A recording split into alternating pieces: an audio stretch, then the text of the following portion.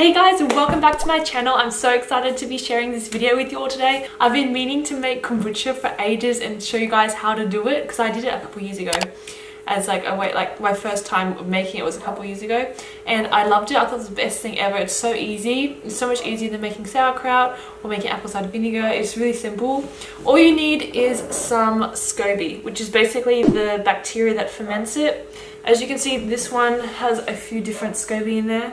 You can actually see on the top, I don't know if you can see there, but there's a thin thing floating on the top of it, like a thin sort of, what's the word? A thin layer basically.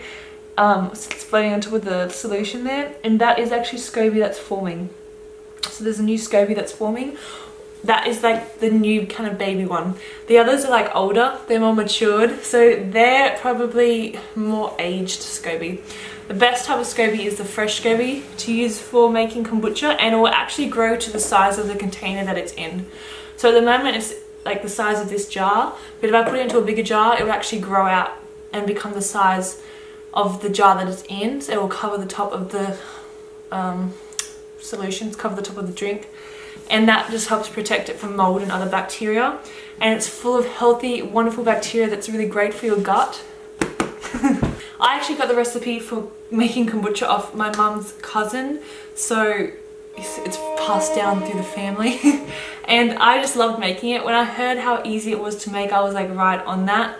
It's really delicious too. I don't know if you've tried kombucha before. If you've tried the commercial ones, they're not as healthy for you because they tend to add extra sugar into it. And also because of the transportation and things, you don't know how good the quality of the actual bacteria is inside that, because it could have been damaged along the way, so it might not have as much bacteria as it would if you made your own. So there's many benefits to making your own, and it's really easy. You basically make up the concoction and just let it ferment for about a week or two, and it's good to go from there. The thing is though, if you let it ferment for longer, it'll become more sour, and then the lesser amount of fermenting time it has, the more sweeter it is. But don't worry about the sugar content in it, because you do put a lot of sugar in, but that gets eaten up by the bacteria, so you're left with all the good vitamins and things in the drink rather than all that sugar. And people have said that it does contain a certain amount of alcohol. Yes, it does, because of the fermentation process, so it does have a tiny bit of like alcoholic properties, but it's very minuscule, and you have to drink a lot of kombucha to actually see any effects in your blood alcohol level. So it's very minimum. So in case you're wondering, what exactly is kombucha? It's basically a tea, like it's made from green and black tea, and it's put sugar in there, and it's fermented to make this really healthy probiotic drink. Now, one thing to keep in mind is that you actually need to reserve the SCOBY in some of the kombucha tea that you've made. If you just keep the SCOBY on its own, it's just going to die. So you want to keep some of the solution with the SCOBY in it, and that will keep the SCOBY alive, and then you can just reuse that later on. You pour it into your next batch of kombucha that you want to make, and you just have an ongoing cycle of kombucha at hand, ready to go. So once you've started the first batch, it's pretty easy to keep going from there.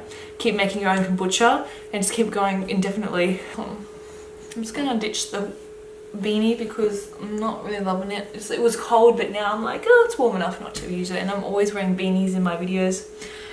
I'm like, oh, let's show the top of my head without a beanie.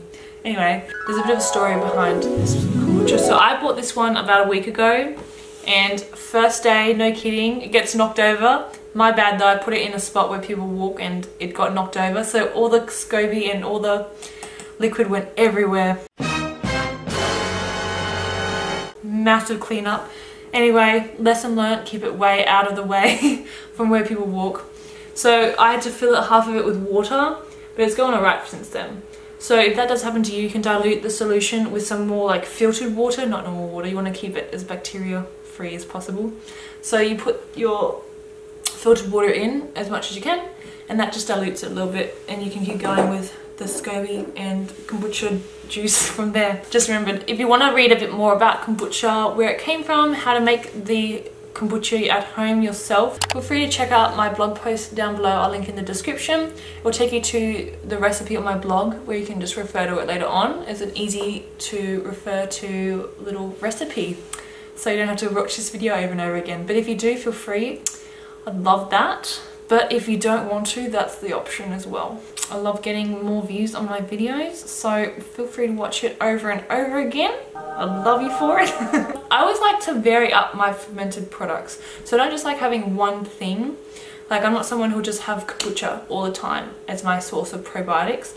I like to have things like sauerkraut, or you can have like coconut kefir, that's probably how you say it, or you can have normal dairy kefir, or you can have things like fermented vegetables, that's another one. You can get other fermented drinks. I'm just trying to think of what they are.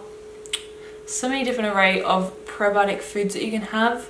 I know you can have kimchi, which is like a soup type dish, or you can have tempeh, which is like fermented tofu, or there's like a whole different array of different fermented products and probiotic foods that you can have. So I always think it's a great way to get probiotics and a whole different array of probiotics by having different probiotic foods. But yeah, let's get started. To start with, you want to sterilize your equipment if you haven't done so already, and wash your hands thoroughly. Then pour 4 cups of boiling water into a large glass bowl and add 4 tea bags, or I just used teaspoons of tea. I use both black and green. So I just use teaspoons, but you can use either tea bags or you can use those tea strainers. I just didn't have enough tea strainers to use, so I just poured the tea leaves in the bowl and then strained them out later. So add those 4 tea bags or tea strainers using green or black tea, or you can use a mixture of both, or you can use green and white tea or other herbal teas. I then repeated the steps again for this green tea batch because I made a black tea batch and a green tea batch. So I'm just pouring the water, then adding the tea leaves in again, then allowing that to sit and steep. Then you want to add a little bit more than a 1/4 cup of organic sugar. I use organic brown sugar. Honey is not recommended and sugar substitutes don't work. Then let the tea steep and the sugar dissolve, then wait for the water to completely cool before you place it into a large glass jar. Because I poured my tea leaves straight into the bowl, I had to strain my tea leaves out again afterwards. But if you've just used tea bags or you've used tea strainers, you don't have to worry about this step. You can just pour it straight into the glass jar.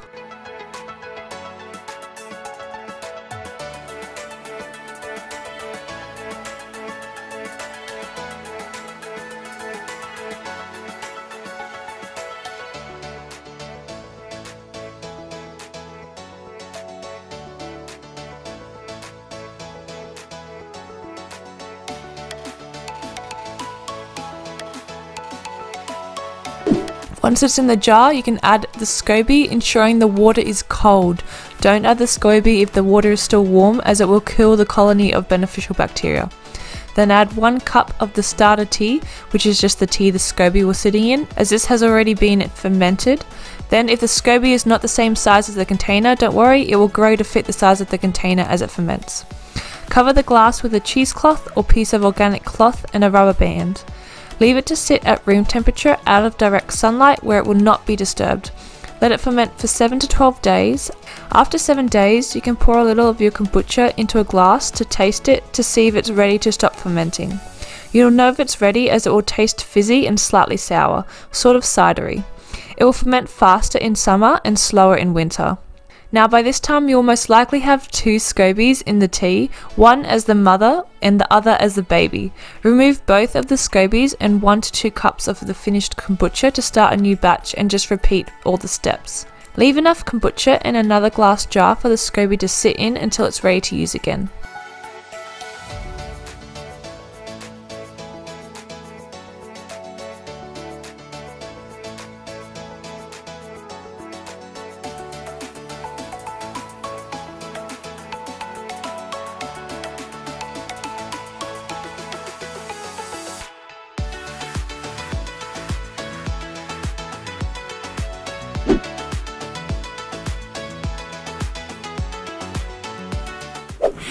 Hey, so it's been, hey, it's Saturday.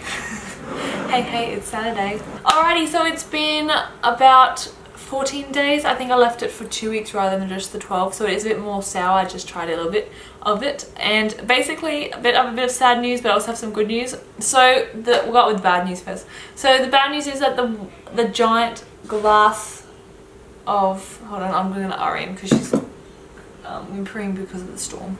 One moment.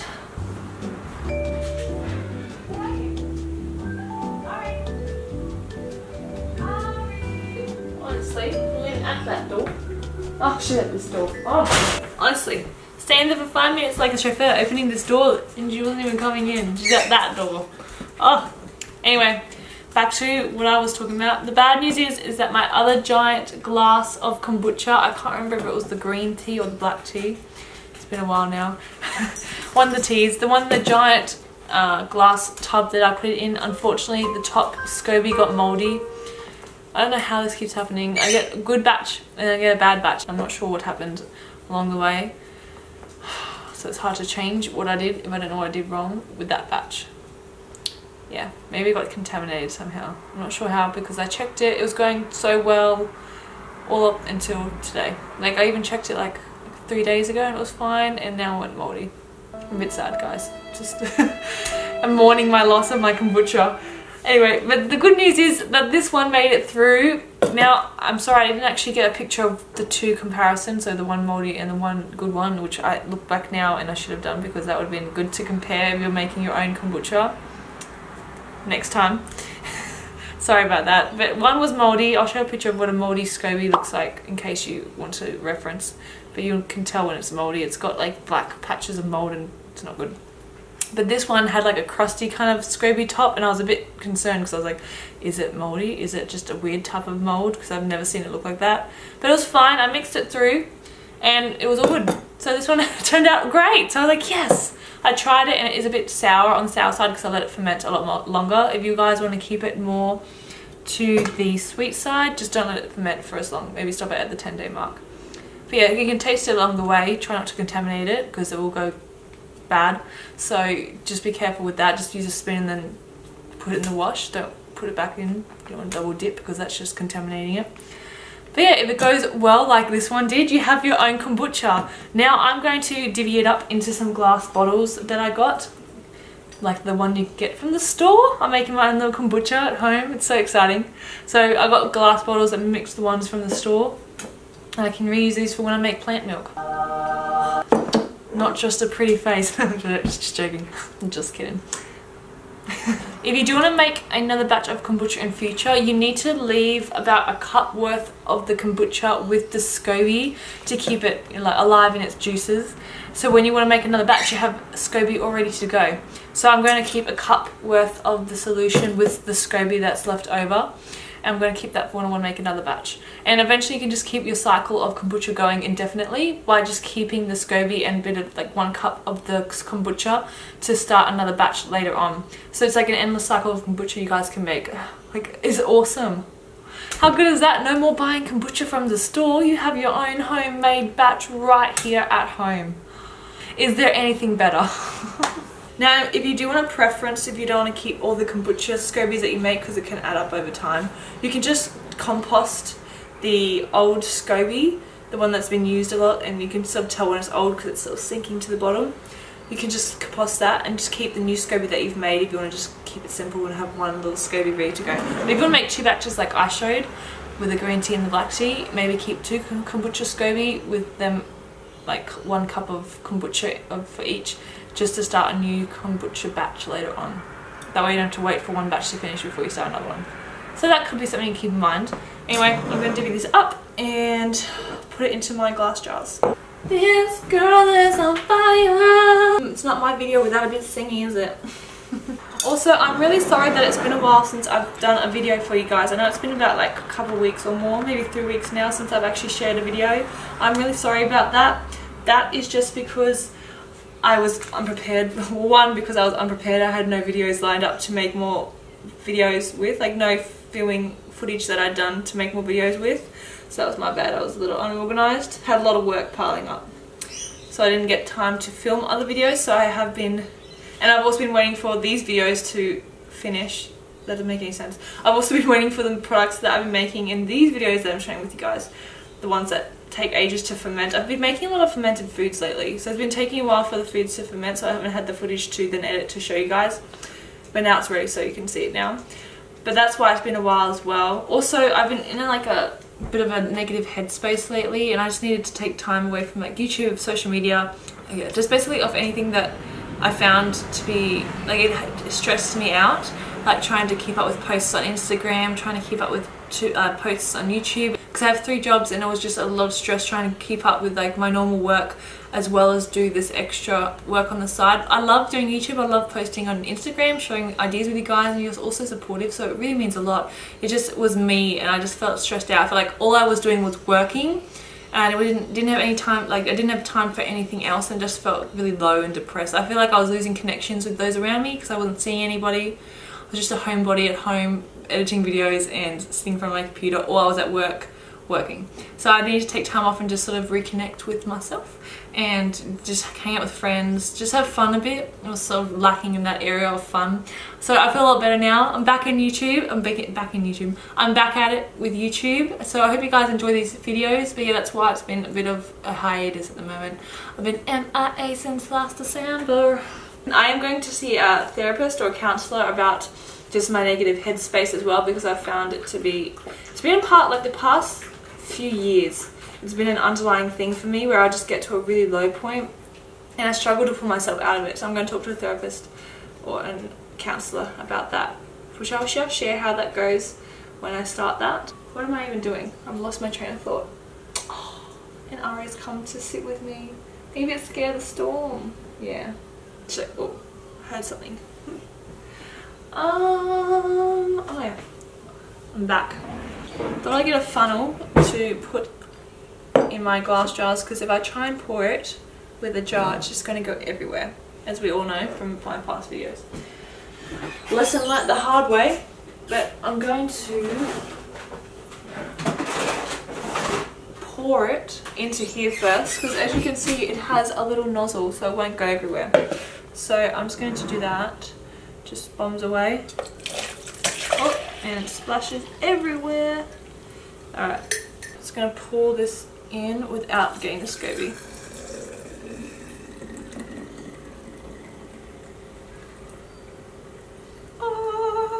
Try not to let it fizz over.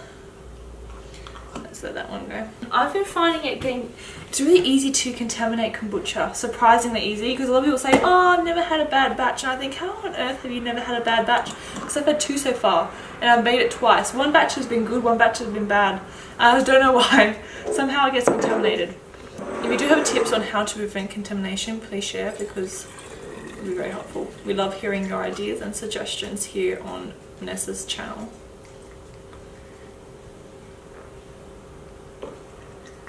Alright, and then my 2 bottles of kombucha. Ah! That's why it has kombucha at the end, because it's like kombucha. Woo! Like ah! Anyway, so this is my cup of kombucha that I'll be using. It's probably a bit more than a cup, but I have this solution to use when I want to make my next batch, which will be when I finished these bad boys of kombucha, and then I'll get started on my next batch. But until then, I'm gonna enjoy my tasty kombucha. Super refreshing to have on a really hot summer's day when you put it with some ice and just like let it sit in the fridge. Oh, best thing ever. And if you guys want to be really healthy, instead of buying alcohol and things at bars or when you go out with friends, have some kombucha, some gut friendly drink here, just to, you know, keep that gut microbiome, keep that gut microbiome strong and healthy. Or you can have soda water, which tastes really nice. I've been getting into soda water lately because I've been trying to stay off the booze, the drinks as sorts, because I'm trying to help with my detoxing system in my body, like my lymphatic system and my liver detoxing. I found that I'm not detoxing super well as I could, so I've been really focusing on that. So that means no alcohol. So that's been something I'm working on. So every time I go out, I have some kombucha or I have some soda water. This video is all about my sharing, like just share time with Vanessa. I'm sorry if all you came to see today was kombucha making, because it's turned into like a chat time with me. So just feel free to skip ahead to the end when we get to the kombucha part. I feel so professional making kombucha. Like, you know you're doing well in life when you got a good bottle of kombucha there. Homemade, home brewed kombucha. Oh, there goes the SCOBY. Perfect. And that is where I'm going to be keeping my SCOBY until I make it again. Also, just a tip when you do keep your kombucha SCOBY, you want to keep it aerated. You want to allow air into it because it is still like a living organism in there. If you put a lid, like cap a lid on it for like the long-term storage of this kombucha, you may find it will die because there's no oxygen getting to it, and it'll just become in like an anaerobic environment, and the bacteria that grows in an anaerobic environment will start growing in that, and it's not the bacteria you want for kombucha. So I just keep a little cheesecloth sitting over the top. I might use the one that wasn't on the contaminated kombucha glass jar, this one. There we go. And I just keep it like this, and I store it in a cool, dry, dark place, usually in my laundry, and then I just keep it there until I want to make another batch of kombucha. So that is how you store kombucha, SCOBY. All done.